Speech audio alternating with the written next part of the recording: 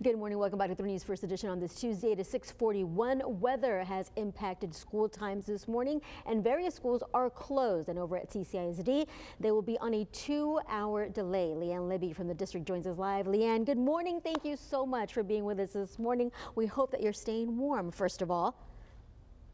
Hi, good morning. Yeah, sure. Keeping warm. Shout out to Carly's fantastic hat. I Yes. expect we'll see some of those this morning.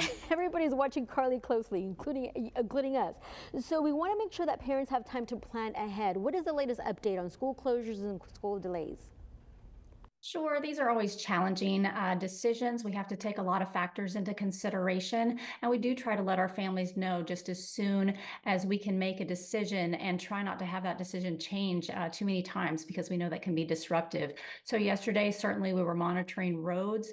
Our fantastic facilities and maintenance team, they were monitoring our schools all day to ensure that we were going to have power as best they could ensure. Of course, some things are beyond our control, but also checking the heating systems, making sure they were all a go. Fortunately, we knew that things were going to start drying out, that our roads were going to look good, and we felt it was important to go ahead and open up today and give that delay to give everybody a little time, including our people as well as our families. As far as bus routes, Leanne, what is the latest update on that and what do parents need to know? So we're going to be open today with that 2-hour delay. So that's 9:50 for our elementary and 10:50 for our middle and high school. We know for a lot of our families, we do have families where school is the safest place for those kiddos to be during the day. So again, it was very important to us to be open if at all possible. We do offer that free lunch, so there'll be a meal for our kiddos as well. And we know for our high school kids, it's the beginning of the spring semester. They've got goals they're working on toward graduation. So our schools will be open, layer up the kiddos and get them to school. You get them in and we'll have them nice and warm. So once they're in, we want to continue to keep these kids safe. As far as recess and going outside during this cold weather, what is CCISD's plan?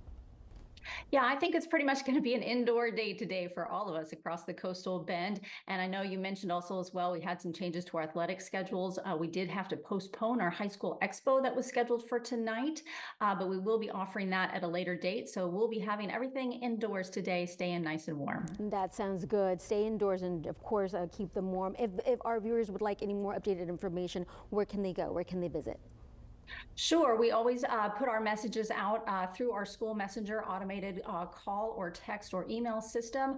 Certainly, you guys have been a big help to us as well. And we also do on our official social media accounts. So we're just asking everybody to be patient today, to say thank you to those working in the carpool lane today and to our police officers who are going to be out helping everybody be safe today, and hope everybody has a great day.